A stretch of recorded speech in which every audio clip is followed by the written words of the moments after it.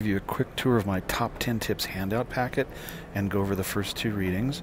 This is, if you look in the file box, you'll get this whole version, which goes on and on and on for 31 pages, I guess it is this time. But what we're looking at this time is this page, where you're going to enter a discussion about two of the first handouts, Ravenous reading and taking in-class tests. All of my top 10 tips are not me being some kind of genius, but just me writing down what all good readers and writers do. So this first line is important. Great writers must also be great readers. This is what we do in English 1A. So welcome to the game. Welcome to college reading and writing. And a lot of these are probably going to be familiar to you, but if not, give them a try. Like pre-reading is something that many students skip. And that means previewing titles and subtitles and table of contents, trying to get an overview of what you read before you plunge in. Of course, look for the main idea that the author is trying to get across, but don't forget to look for who the author is arguing with. This is super crucial with Mr. Marshall, our first big author, for Don't Even Think About It, because students often get confused between what is Marshall saying and who is he arguing with. Often, hint, Marshall is arguing with world-renowned experts who in some degree he agrees with, but on very fundamental issues he disagrees with. So looking for who he's disagreeing with is almost more important than finding out what he's saying, because if you mix up the two, you're going to tell me that he's saying what his opponents are saying, and that's a little bit confused.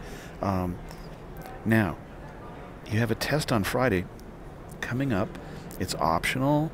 There's a makeup test on week 4. It's not worth a whole lot of your grade. So it really is something that you don't necessarily have to do well on the first time. But all my tests work the same way. There's one giant essay question, and you have, in the case of the online class, you have 48 hours to do this thing. So it's a time test, but it's 48 hours instead of 48 minutes. So this is a big advantage, I think, of the class that you're in right now. A couple of the tips that I want to highlight here. First of all, read the question carefully.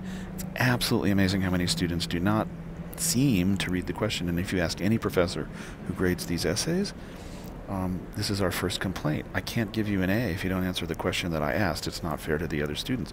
Even if it's an otherwise brilliant answer, you have to answer the question that you were asked. Because my math teacher used to say, "Oh, Scott, right answer, wrong question." But I didn't get A's for that either. The other tip that is super important for me is to answer the whole question first. Now again, you've got 48 hours, not 48 minutes, but this is still survival writing. And by the way, I'm just expecting you to spend about an hour on this test. You can take more time if you want to, but my expectation level is that you're spending about an hour getting ready to write the test and writing the test. So I don't need a heading, I don't need an intro, I don't need a title or a subtitle. What I'm looking for when I pick up the paper from the very first sentence in the first paragraph is the answer to your whole question in a nutshell, briefly.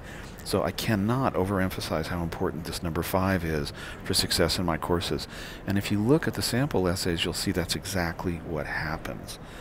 All of these are opinion questions, so it's really based on how well you present your answer, not so much on which side of the answer you come down on. Another way to do this is to come back up here and make sure that you brainstorm an outline before you begin. Now, especially with you online students, you've got tons of time, so please, please, please take time to brainstorm and make an outline. Look for your quotes, look for your evidence, think about what you're going to say first, second, third.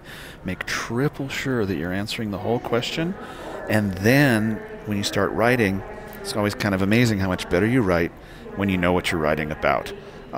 I just end by saying that proofreading does count, and once again, you have extra time, so please take time to proofread. You actually can get a very low grade on these papers, even with a brilliant answer, if you're not writing at a college level, because this is a college level course. So if you're one of these people, like me, who needs extra time to proofread, please do take it. Okay, I hope that was enough to get you started.